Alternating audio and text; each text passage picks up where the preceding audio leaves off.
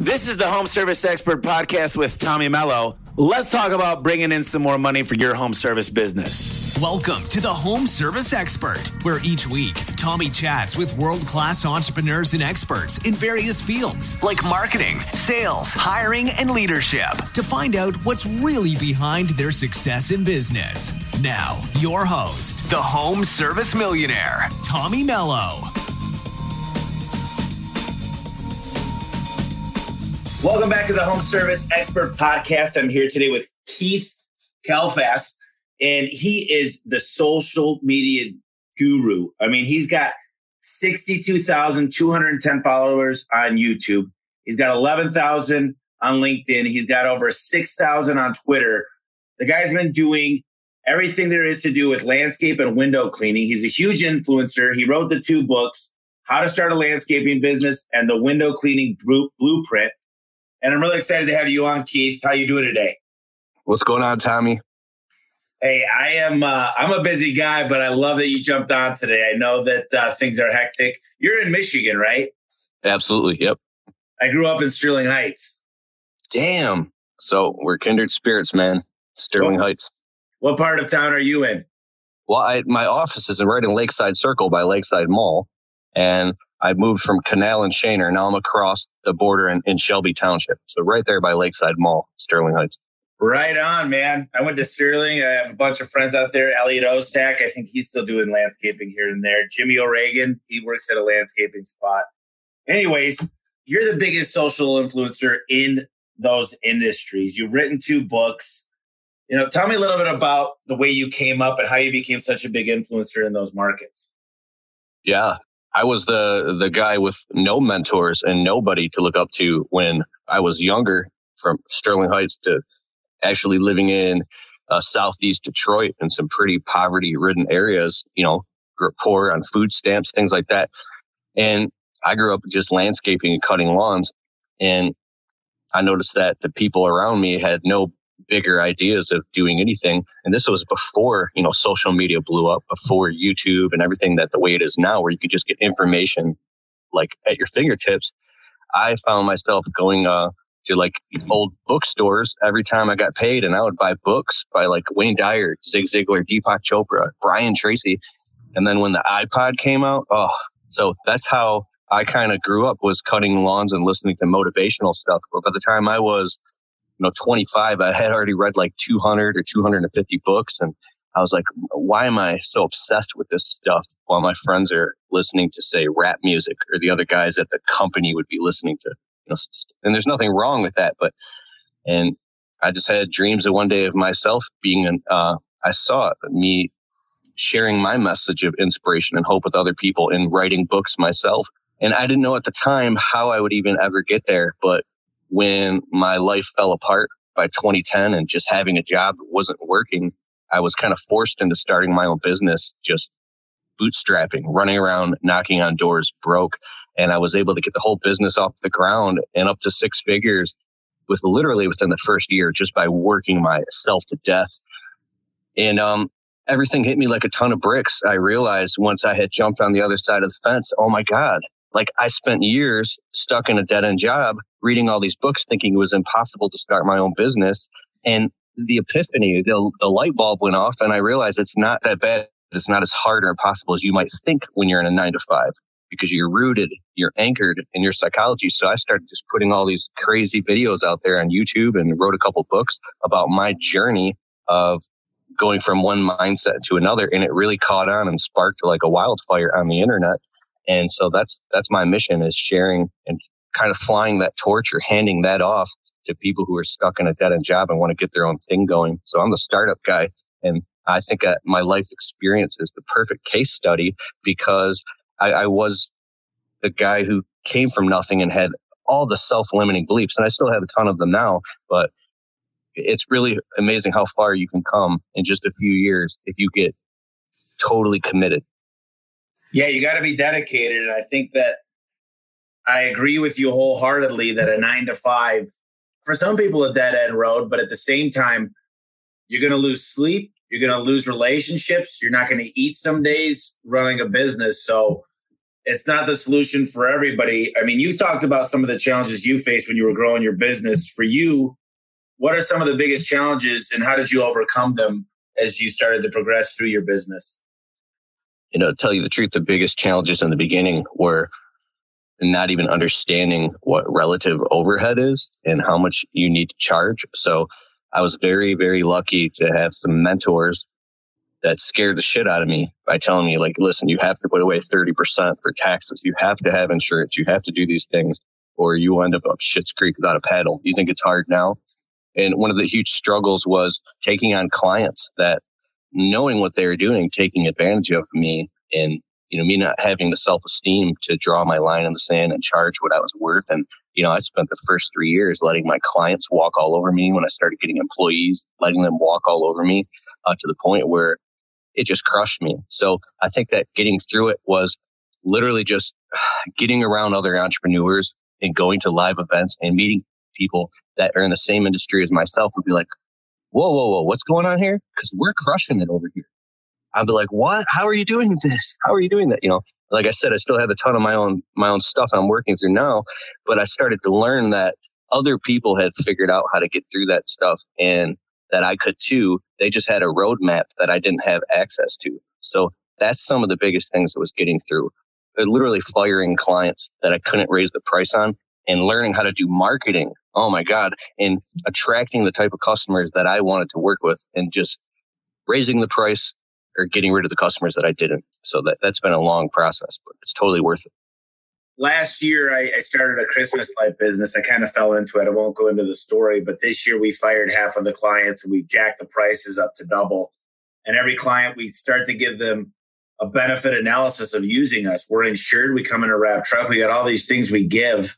My main business is garage doors, but there's so much truth to that. And, you're a dedicated learner. You learn to do copywriting, marketing, public speaking. And tell me a little bit about that, because so many times we say the price game. Hey, I got to be cheaper. I'm not going to get the call. And I got to tell you, I think everybody out there that's listening, we've got a lot of people listening. I think we're up to 15,000 people. So these are business owners. Tell us a little bit about the price and how you're able to get over that, because I think that's a huge obstacle, because so many times we charge what it is for us to make a paycheck, but we don't charge enough to run a successful business. How are you able to attract those customers? And tell me a little bit about firing the ones that just were not cutting it for you. So I really like the theory of expand the top as you dissolve the bottom. Dissolve the bottom as you expand the top. I found a program called Piranha Marketing by Joe Polish, who was like a carpet cleaner and then was able to do this whole process. And I dove into that. Dan Kennedy, who's a master copywriter. And then I started thinking, this is impossible. I can't just jack the price up 30% on all my clients. I'm going to lose them. And so I learned about split tests. I said, wait a second, I can start to raise the price on all new clients and split tests. Okay, so this one's going to be literally double the price. This one will be 10% more. Going back to my old clients and finding out, hey, we're going to raise the price on you, but we're going to grandfather you in. It's not going to be the full amount. We're still going to give you a discount, but we got to raise the price. It was very uncomfortable to do that. I mean, I might have literally 10 clients left out of 420 that I've gotten rid of in the last 36 months, 10 left out of that many clients. And we got new clients coming in all the time. But it was learning something called the customer avatar, which is, do you look at the data, look at, the demographic, the psychographic, look at the amount of money your favorite customer, let's say your perfect customer that lives in the perfect neighborhood. They're super cool. They pay you whatever you ask. It's good. Like, you get in, you do the service, they write the check every time. They always what is that customer? If you draw out all the qualities of what that customer has and you start to look at the opposite of that, the reciprocal or the customer that you don't want and that you can't stand working for, there is a better life out there in your business. You can get rid of all the customers that you don't want by attracting the customers that you do want, but you do that through marketing. I got a hold of a program because I knew none of this stuff before. I was totally confused and frustrated up to my eyeballs. And I found a program called Get Altitude by a guy named Evan Pagan. And it costs a couple $1,000, but it's like an 80-hour long seminar. And so I spent an entire winter watching this stuff, taking notes. And I started to learn that you can learn how to do your own marketing, advertising, copywriting, how to write ads, where to advertise, how much percentage of your gross annual revenue should you be putting back into your marketing, and how do you segment that out? Yeah. So the avatar is the perfect customer. What I do is database analysis all the time on my garage door business. We're serving right around 6,000 customers a month. And we diagnose our database all the time to find out what is the most margin tickets. We find out where garage doors are breaking. And our avatar means it's a married couple with a 3,000 square foot with a 3-car garage. It's some stuff we're able to get a hold of really, really easily. That's great advice. So I think a lot of this is finding the right people. So how much of your business has been just lining up the right guys who show up every day, they bust their butts, and you take care of them? Can you talk to me a little bit about your hiring process and retention? So actually, that's my weak point, is leadership and hiring and retention. I've gotten stuck in the past of hiring out of desperation. We get really, really swamped. And so what do? I've got all these customers I got to take care of. And then so I would hire the wrong people, and then it wouldn't work out. So I was just listening to a podcast this morning, which I learned about you on, Michael Dalkey and Joshua Latimer on the Quick Talk podcast, talking about their recruiting and hiring process and retaining the right people, especially with all the baby boomers that are retiring, the labor shortage, and all that. So that's my own battle right now. I happen to be really good at marketing and customer service, but building the labor team is my weak point. And I think that it goes back to looking at the data of the average ticket price and figuring out where all the metrics in the business, so you can see what's going on, so you can pull the trigger and make that happen. So what you have is, in my opinion, is I call my employees internal customers. And Absolutely. So many business owners, they post an ad on Craigslist, they post an ad on a couple other places, they put a little post on Facebook, they spend $30 every 2 weeks, but yet they'll spend $100,000 that month to get new customers. Well, I can tell you, if you increase your average ticket, if you are able to get to 2 more jobs that day with a better technician, if you're able to do a little bit more upsells, you'll double the amount of revenue you make. So my only advice to everybody out there, and possibly even you, Keith, is take the time. You're a master marketer.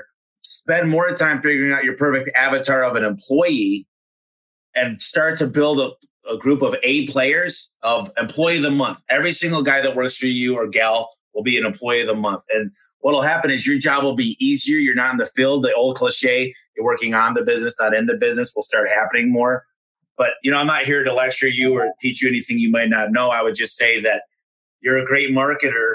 And a lot of times it's all about recruiting. There's a difference between interviewing and hiring and letting them come to you and actually going out and getting them.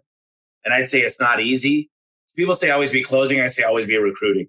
Everywhere you go, ask questions. If you go see a nice elderly couple, say, do you have a grandson or somebody young, willing, and able that might be interested in helping me out, maybe part-time, and potentially we could maybe form a career around it. But that's what I do. I mean, I hand out 10 business cards a day. But what advice can you give to somebody that just hasn't learned the crucial skills of growing their business? Because so often we find ourselves every day overwhelmed and they go, that's all good and great, Tommy. It sounds like a nice dream for what you're doing, but I'm too busy busting my butt every day out in the field. I have a hard time training. I don't have time to look at my advertising. I'm barely paying my taxes right now. What's the next step? Because I find that everybody gets frozen in that area and it's really hard to get out of that. At some point, when the frustration is at peak, you have to actually sit down and say, okay, this is going to keep going this way unless I take a change. And a lot of times change comes with making the decision and then pulling the trigger to do something that costs you money. So if it's an expense you're not used to spending, you have to turn it to looking at as an investment and become detached at the possibility that it might not work out. I have a team of 7, and a huge breakthrough for me was hiring freelancers, Upwork.com. So people to help with the marketing and syndicate the content, write the blog posts and create marketing for the businesses. So people that would write blog post articles, like a well-worded SEO rich blog post article with backlinks to your website and share it on social media, stuff like that to market your business. If you're trying to do all that stuff yourself at night, it's going to cut into your family time. It's going to cut into your personal life. It'll cut into the time that maybe you need to be looking at the numbers in your business, whatever it is. I was trying to do it all to the point where I was so burned out that I was ending up sick in bed. And then it just wasn't working. So I think I have 1, 2, 3, 4. One's not working out. 4 people, 4 different virtual assistants all over the world working on Upwork.com all the time. And you don't have to hire them full time and put them on payroll and all that. You can literally hire them for 5, 10, 15, 20 hours a week to do that for you. And then hiring a secretary, even though I have an office, hiring a secretary who is a freelancer took a ton off my plate. I communicate with her on Voxer.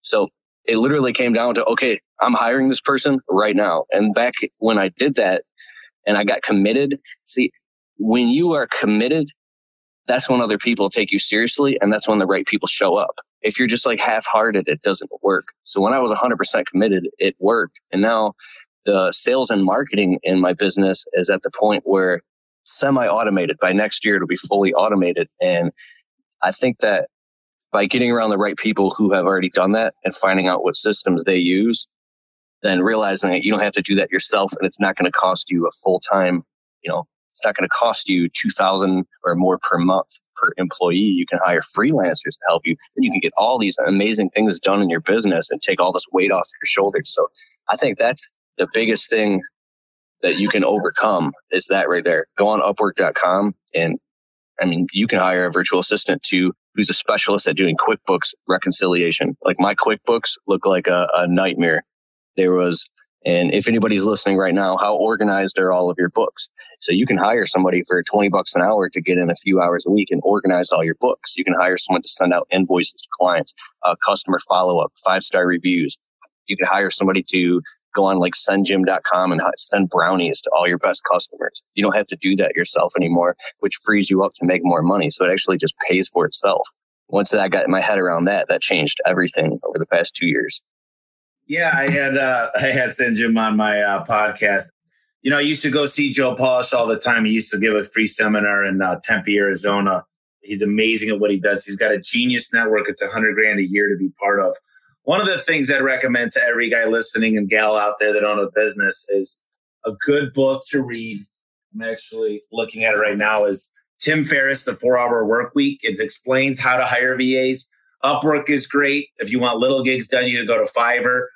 You got to be really careful when you enter into a contract with somebody. Don't always get the cheapest. You got to learn how to interview them and how to hire a virtual assistant, which we call VAs.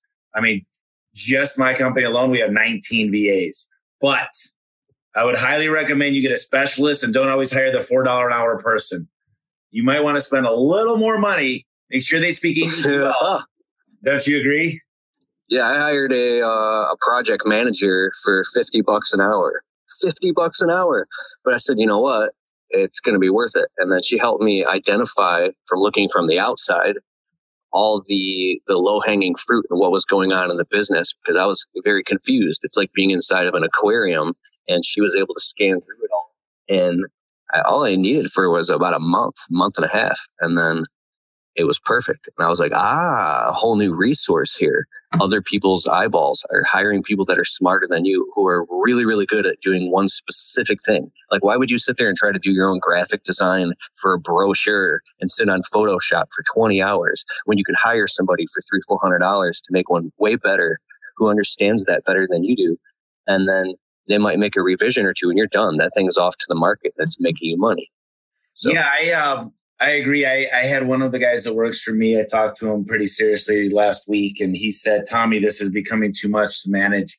Clipper, Money Mailer, Valpak, You and Your Home, Welcome Home in 19 markets. And I said, what do you mean? He said, I'm just trying to keep up with all the graphics. We got to make tweaks here and there. I said, we pay these companies. They have graphic designers. Are you kidding me? Why are you doing any of it? So I basically had a big discussion about delegation and the ways to properly delegate. But most importantly, we need a flyer made. I just spent this month $80,000 on Valpak. So if I ask them to do me a favor and design something, they're doing it for free. So a lot of the things I do is called leverage. I leverage my relationships and I ask for favors. And in return, I send my customers all the time. In return, they send me, I had a Money Mailer, the guy that owns it. He sent his brother-in-law. The guy just sent me 10 doors this week. So we take care of each other. And VAs are great, getting some good help internally. I say when you got a small company, you wear a lot of hats, which is good. But you need to find out what hats you love to wear. Me, I love marketing. I love sales. Those are what I'm passionate about. I don't love operations. I hate accounting. I hate finances, but I understand them. And I use my CRM to make decisions. It's black and white. I mean, you are like a social media genius. You're really figuring out steps that I think a lot of people miss. You hear those cliches, make 10 FAQ videos.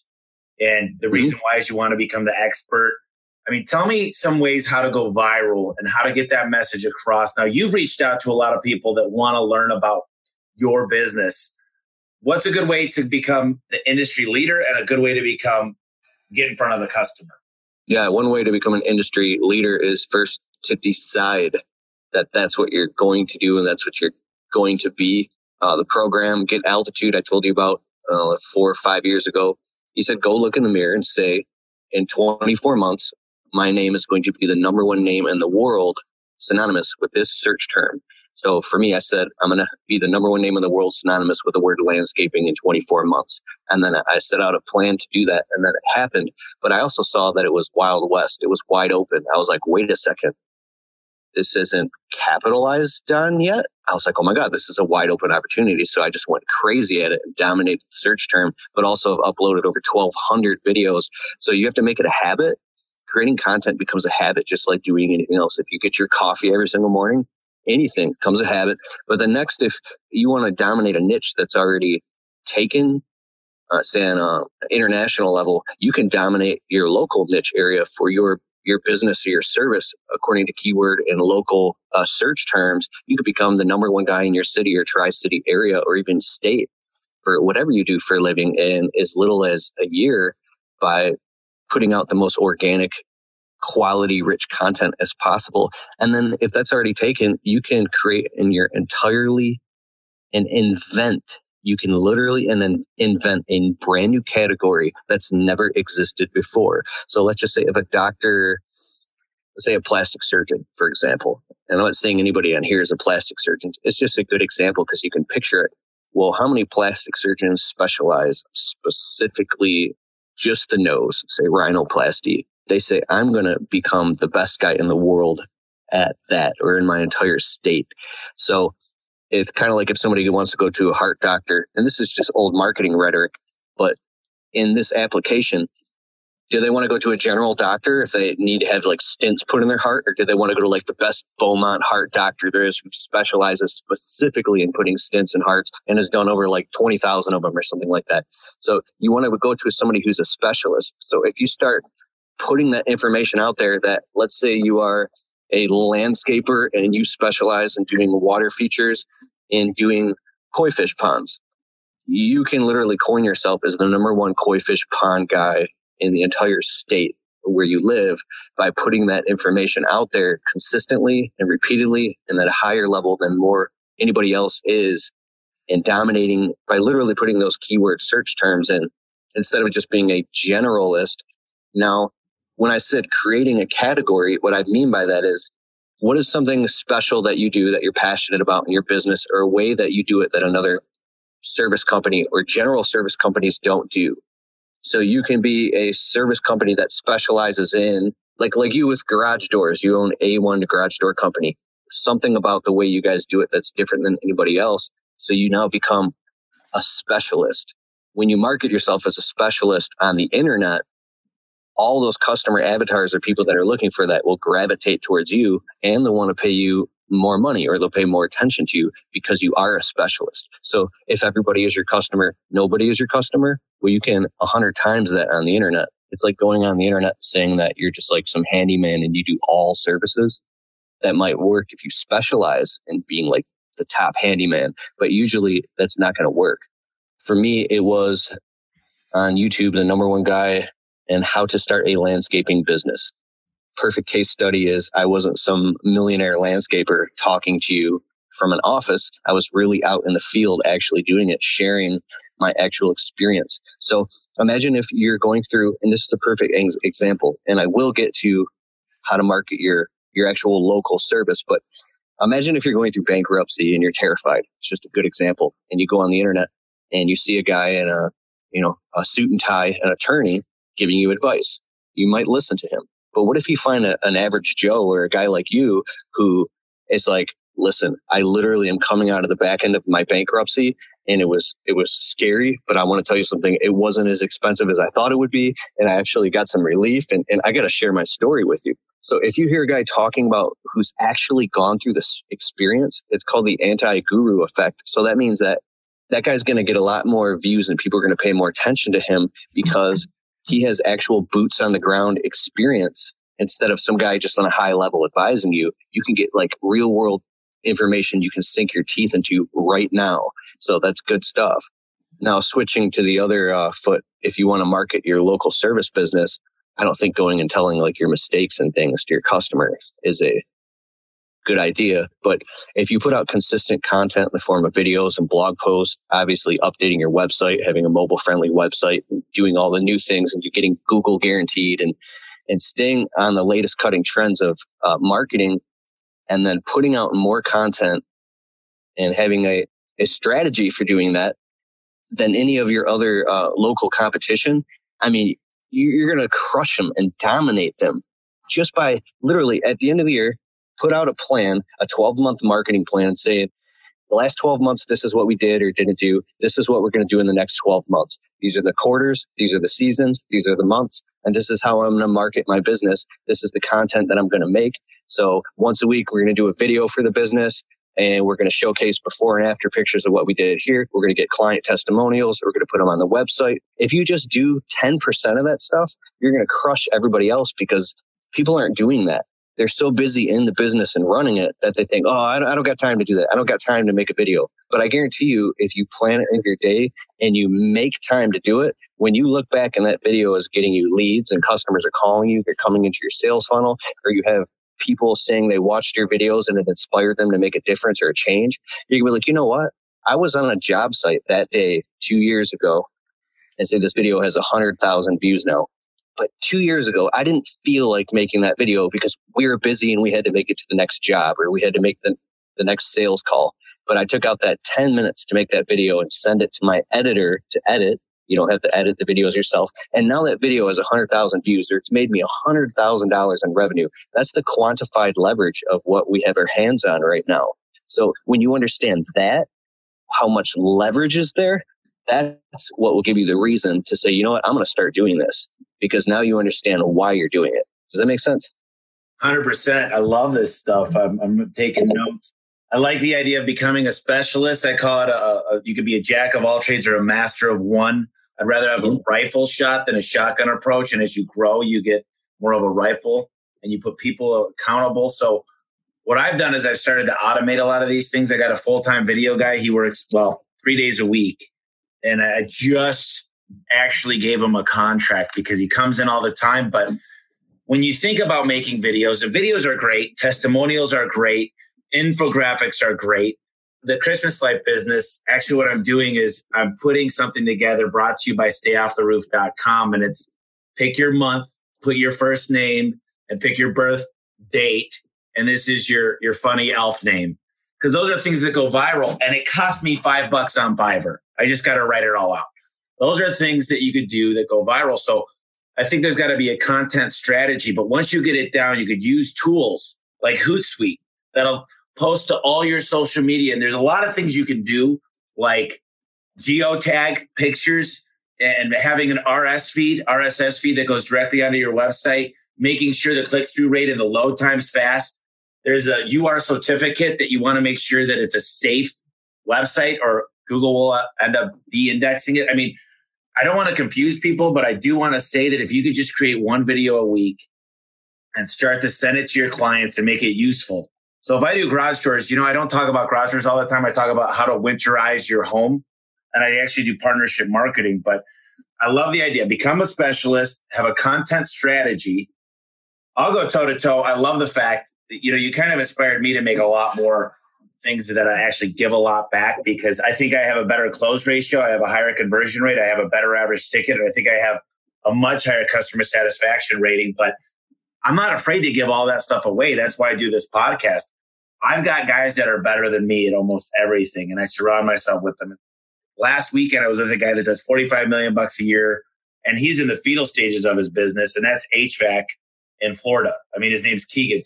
Amazing guy. Spent the whole weekend with me. I'm flying out to Florida to see him. I'm starting to hang out with these guys. You ever hear you are who you hang around with? You know, you want to fly with the Eagles.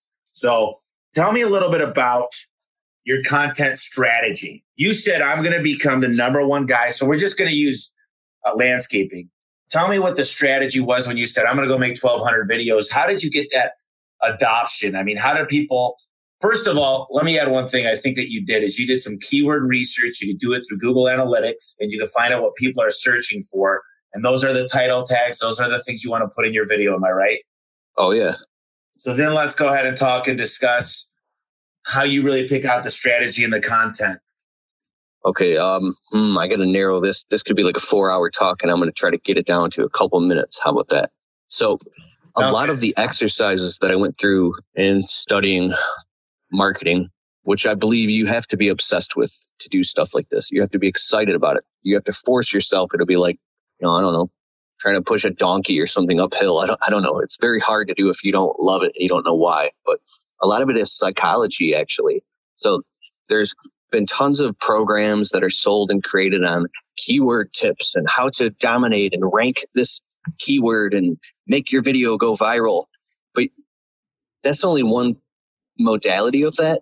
The most important part is the actual content and connection, the human being connection itself.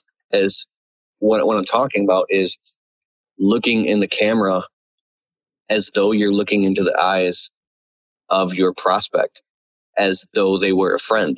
So some people, if they were to make a video, you'd act like you're on stage speaking to an audience. Okay, so now what if you look at your cell phone and you see some guy like looking at the phone, totally disconnected? He's looking in the camera and he's acting like he's speaking to a big audience. Like, well, it's just me sitting here by myself looking at my phone. Like there's a disconnect.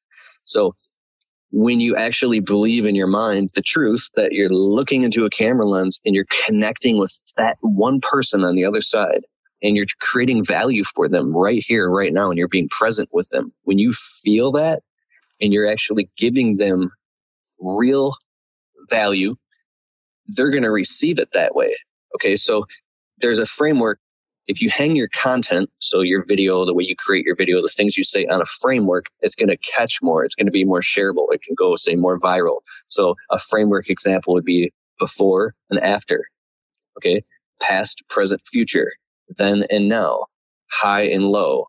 You can tell a story of the hero's journey when everything fell apart and you had to go on a quest to overcome some major obstacle in your business or your life. And then, damn it, you did it.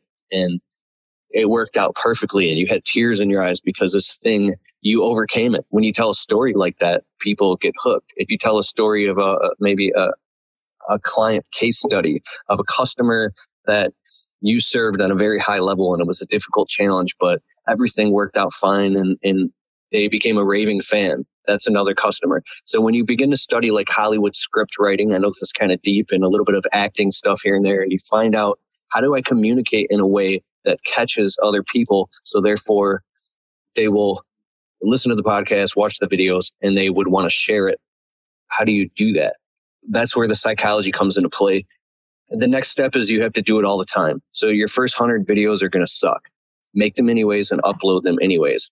So you're going to start uploading videos. The best way is right off the cuff. I'm into like energy. So there's the river and then there's the river banks. The river banks is the structure and the framework. The river is just the flow. If you make a bunch of videos where you're just blabbing on and on, talking about something you're feeling in the moment, that can't get a lot of traction, but it's helping you get traction by getting the damn videos out there. Once you get enough videos out there like that, you say, okay, I'm used to speaking on the camera now. I'm getting good at this, right? I'm not afraid to upload the video. I'm not afraid of how stupid I look or that nobody's watching the video. Now I can start to implement a little bit of this framework and structure that I've been hearing about. Now let's make a real video where I talk about past, present, future. Maybe I have props. Maybe I'm showing slides on a screen. So you get a little bit more and more complex as you get more comfortable until now you've built an entire framework for your videos, like a content marketing calendar. So now a guy named Dan Kennedy said, be careful what you open up, like a Pandora's box, because you can't close that door. So what do I want to talk about on these videos? Okay, I'm going to talk about business-related things, finance-related things, and I'm never, ever going to talk about my family or my kids, right? Maybe I just don't want to share that stuff. But I will mix a little bit of cockiness and a little bit of my humor because I'm funny, right? And then you rotate those things. So if you're going to make, say, 2 to 3 videos a week, one video is a how-to video. The next video, it's a practical video about this subject. And then the next video is you just being funny and silly and being yourself, like a vlog, right? And you just keep rotating those 3 things over and over and over and over and over and over. And then you can become successful with that. If you start all of a sudden, because now you're building a character and that's what people expect from you. If you act funny and silly in your vlogs and you're a comical person, but you don't ever show that, and then one day down the road, you have an audience and you start acting that way, it's going to throw them off guard because you never showed that before. So that means you need to totally be yourself if you're like that. For me, my videos started getting a lot of views when I started putting my family in there and sharing my deepest, most personal things and sharing the realness. But there's a lot of stuff that I don't talk about ever whatsoever at all. I just don't go there. So decide what you want to talk about and then start rotating those subjects kind of on a calendar. Does that make sense? Yeah, I love it. Yeah, it makes a lot of sense. I think that this is important for all social media, no matter what, is to build a character. And even with your own business, is to let customers know what separates you. I think when you read the book, The Raving Fans, it really talks about the customer experience being so amazing. I was at a real estate meeting and I was upstage talking for 2.5 hours 2 days ago. And I said, how many people here have had an amazing experience at a restaurant lately? And the guy raises his hand. He goes, Tommy, I went to Red Lobster the other day. And he goes, I want to tell you, from the minute I walked in to the minute I left, I know it's not a fancy restaurant. He goes, you know what I did afterwards? I left a Yelp review. I was like, dude, you stole my thunder. Because I was like, they feel obligated to go and do something good afterwards. And you got to ask them. You got to ask for referrals. But I also like to get in front of unhappy customers because those unhappy customers could become ride or die for your business. I just love the idea of the content strategy because you decide, same thing with your blogs. One of them might be an FAQ. The next one might be a word of the day or a common phrase or a quote that you love.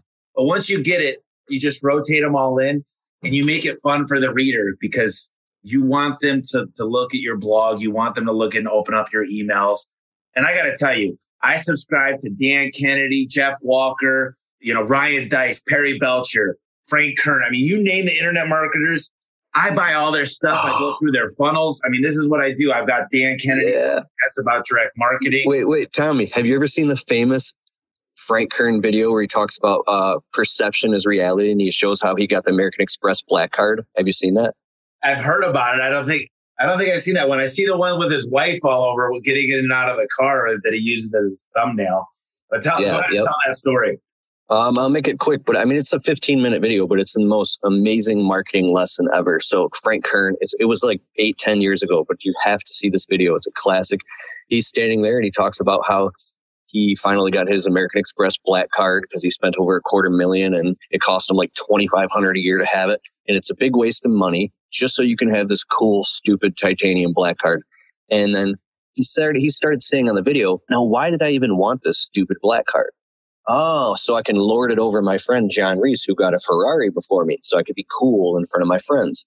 He goes, now, snapshot, this is a perfect look into buyer psychology.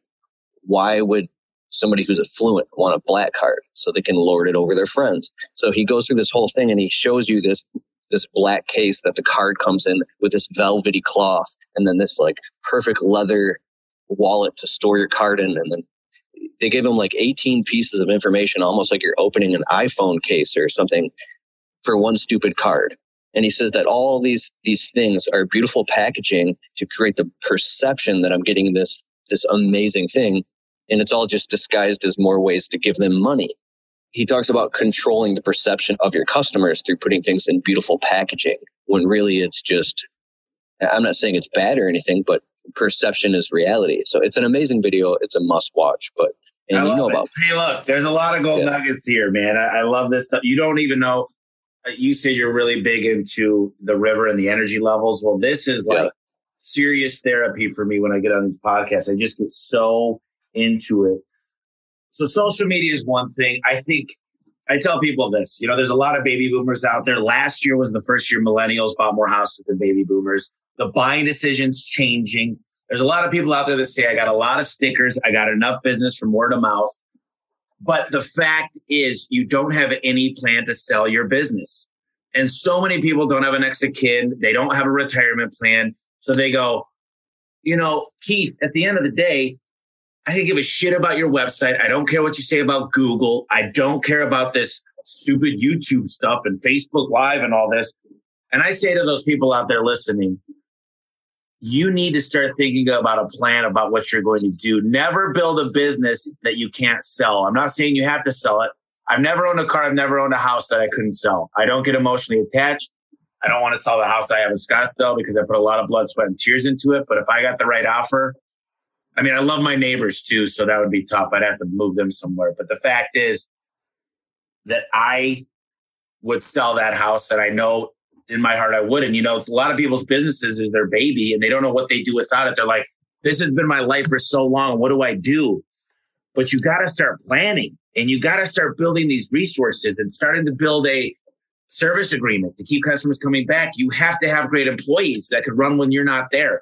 Otherwise, your multiplier in your business is crap. They're buying your customer base, and that's it. And you're not going to get a lot of money for that. So I have the perfect question for you. Growing up, did you think you were going to own a garage door company? Like, why would you get excited about garage doors? No, I was pre-dental, brother. I went to organic chemistry, biochemistry. I was going to be an orthodontist. I was going to make a lot of money. And then I went and interned with a dentist, and he goes, think twice before you become a dentist. He goes, you're going to be in debt for the next 10 years. He goes, you're going to have 4 to 6 years more of this. And on top of that, you're going to come out and not know crap about business. And at the time I had a landscaping company, and he goes, if I were you, I'd go back to school and get a business degree. So I ended up doing that. I ended up getting a master's degree in business. And I tell people this all the time. I don't care what I fell into. If it was roofs, if it was any type of home service, I don't care if I was an accountant, which is definitely not me. But the fact that I learned how to market and get new business is half the battle. Now, it's taken me years to understand I'm really good at bringing in the money. The problem was I was just as good at spending the money. And you're right. But I'll tell you what, there was a question on Facebook or something I saw on YouTube the other day, or somebody texted me. I don't remember exactly what it was, but they said, if you could go back to your younger self, what would you do to your 16-year-old self? And I wrote back, I tell them to get in the garage door business as quick as possible. Because wow. I learned a lot, man. I love the business. It's something that you've never encountered before. But I'll tell you what, it reminded me again who I was. Yesterday, I went into the office and I said, look, I told the 3 gals there, I said, I'm not as involved in the operations at all.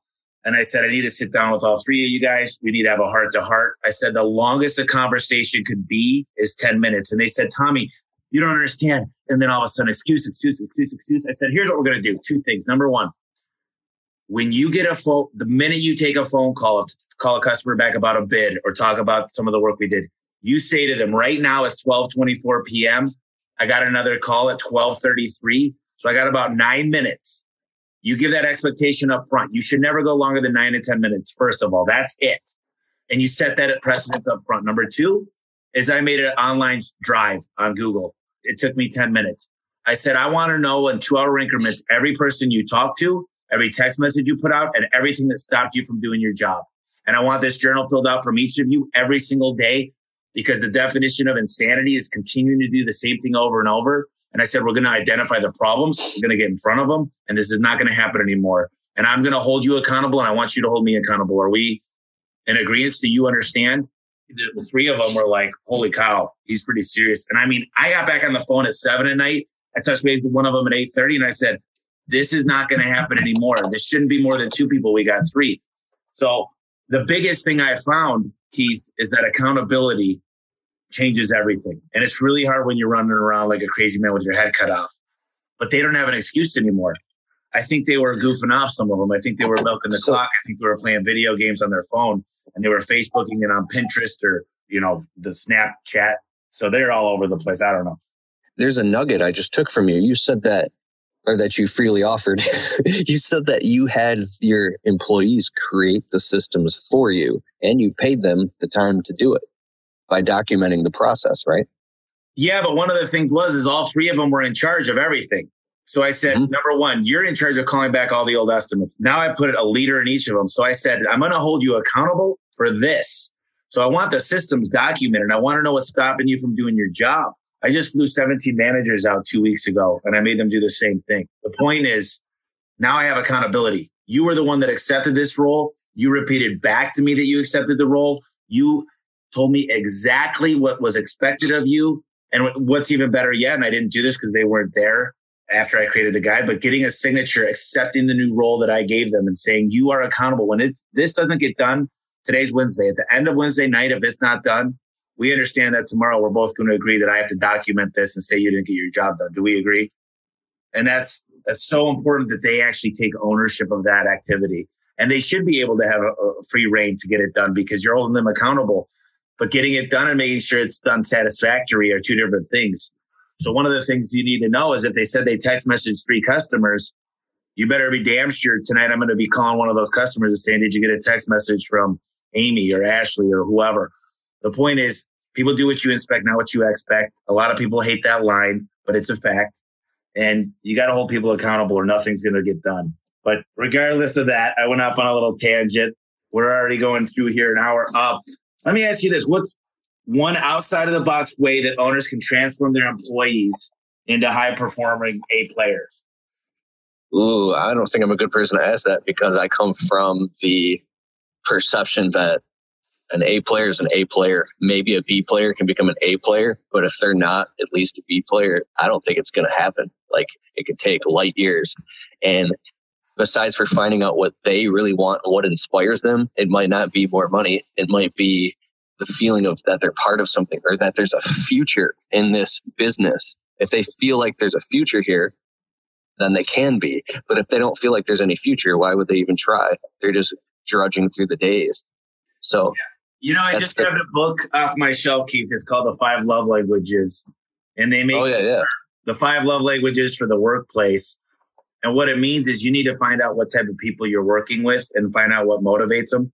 Some's money, some is recognition, some is just to know you care. There's some of them that just like a hug every now and then. I don't know, those are touch. But I think that sometimes it's finding out what motivates people. And I look, with 240 employees now, it's hard to spend 5 minutes with each person because that would bring me to Thursday every day. If I spent 5 minutes with every person, I'd be going into Wednesday or Thursday going, okay, I spent 5 minutes with everybody. So I have the problem of always saying hi and got a minute to talk to people. And I was thinking about this yesterday. Imagine if I spent an organized 15 minutes with certain people every single week and spent 10 minutes with every employee once a quarter. How much more effective it would be than to be, hey, I'll go talk to this person right now. Because I like to walk around. I like to get on my phone. I like to say hi. I think more of myself as a cheerleader and a motivator now than actually going into day to day and making all the decisions because we got a great team. But you're right. I've talked to some people that could actually mold C players, but they have to have the will to want to do more. So I think it's more of a leadership and it's a culture thing, but it's not easy. So you got a lot of great stuff here. So you got to come up with a content strategy. You got to become a specialist. You got to read. I can tell you, Keith, it's really refreshing to hear how much you read. I think podcasts are important to listen to. I think you should be a big part of Audible. You should download Audible and listen to as much as you can. I read the book Mowing Lawns in Roseville, Michigan. Men are from Mars and women are from Venus through a cassette player. I don't know why I just remembered that, but it was crazy. I don't know why I was listening to that book either, but I guess I just had a troubled childhood or something to listen to that. Anyways, what's some other books that you'd recommend? I mean, give me your top 3 that really inspired you. You got The Altitude you talked about. You talked about The Anti-Guru Effect. To act like you're speaking to a friend when you're talking into the camera. So I've got a lot of great notes here. Tell me what really moved you. The best books out right now, according to what we're talking about, Grant Cardone's Sell or Be Sold is an amazing classic. It's an amazing book. Gary Vaynerchuk's recent book, Crushing It, you got to read that. The Power of Broke by Damon John. That's an amazing book. Another book is Good to Great by Jim Collins. Why some companies take the leap and others don't. Another book is Top Grading by Brad Smart. And then audible.com, get a membership to audible.com. It's like $22 a month. And just always, any minute that you're not talking to another human being, have an audiobook playing in your car and your headphones in your ear, and just listen to books. And you can learn from the top people in the world. Oh, Jay Abraham. Look up Jay Abraham. It's amazing. But you can listen to the top people in the world who have gone through all types of struggles and successes. It's like standing on the shoulders of giants, and you can listen to them for $15 by buying their book. I mean, Tony Robbins, all of his books. So that's what I think. And then one thing not to do is a huge mistake that I've made and I've really overcome a lot this year. And I do predict by 2019, those who can quarantine and eliminate information, like only very strict and clear and specific about the information that you let into your car, into your headphones, into your brain, because there's so much fucking information out there that people are actually becoming depressed over it. So get very clear about that. What do people do if they want to get a hold of you? Just go to keithkalfas.com or check out my podcast, The Untrapped Podcast. But on keithkalfas.com, you can get access to everything. Just type my name in anywhere on the internet. Ladies and gentlemen, we hit a dead zone, but Keith had a lot of great things to say. You can follow him at Keith Kalfas. That's KALFAS.com. So you can find him anywhere. I got him back on the line, but we'll go ahead, get him, type in his name into YouTube. You can see all of his videos. He's done an amazing job. If you got any questions, just literally you can write into his website, but we're going to put a lot of ways to get a hold of him on the website. So just Keith Kalfas, appreciate you being on today, and I hope everybody got out what I got out of it. Thank you for being on, and we'll talk to you soon. Thank you, brother. Hey, guys, I really appreciate you tuning into the podcast. I wanted to let you know that my book is available right now on Amazon. It's called The Home Service Millionaire. That's homeservicemillionaire.com. Just go to the website. It'll show you exactly where and how to buy the book. I poured 2 years of knowledge into this book, and I had 12 contributors. Everybody from the COO at Home Advisor to the CEO of Valpak, and of course, Ara, the CEO of Service Titan. It tells you how to have the right mindset and become a millionaire and think like a millionaire. It goes into exactly how to turn on lead generation, have those phones ringing off the hook for the customers that you want to be calling, where you can make money and get great reviews. It also goes into simple things like how to attract A players. Listen, if you want a great apple pie, you need to buy good apples, and you need to know where to buy those apples. And it also talks about simple things like knowing how to keep the score. You should have your financial check every week. You should know exactly what's coming in and out of your account. You should know when to cut advertising that's not working. And more than anything, you should know how to cut employees that aren't making it for you. Listen, you might have a big heart, but this book is going to show you how to make decisions built on numbers. I hope you pick up the book, and I really appreciate everything. I hope you're having a great day. Tune in next week. Thank you.